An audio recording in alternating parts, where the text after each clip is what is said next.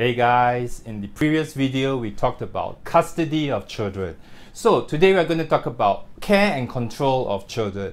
What is an order for care and control?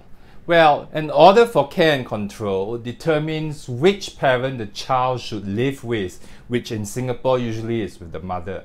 The parent given care and control of the child will be the primary caregiver, who is in charge of handling the child's daily necessities, is responsible for their day-to-day life, such as going to school, their meals and all that, the child's bedtimes, transport arrangements. Section 1262B of the Women's Charter provides that where one parent is granted care and control of the child, the other parent will be granted access to the child. So the parent who the child does not live with can have access and visit the child that the parent who has care and control over. As I mentioned earlier, in Singapore, care and control is usually awarded to mothers in most cases, and it is very difficult for fathers to fight with mothers for care and control.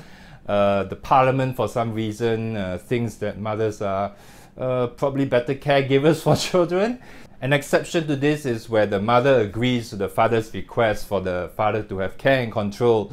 If the father is in a better position to have care and control of the child, perhaps because of better finances, closer to schools, or some other reasons which the court will examine before making the order to grant the father care and control. If a father does not get care and control of the children, the father who wishes to have care and control of the child may consider taking an application for an order for shared care and control, so that they will have shared responsibilities over the care and control of the children. Under shared care and control, the time spent with the children will be split equally among both parents.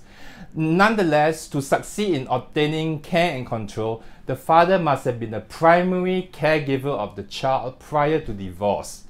Therefore, if the father, before the divorce application was made, was the main caregiver of the child, perhaps if the wife was usually overseas on business trips, or the wife had a full-time job and the father quit his job to stay at home, take care of the child, attend to the child's daily needs, bedtime, meals and all that. So under such circumstances, the father has a better chance of getting an order for care and control of the child, or even shared care and control.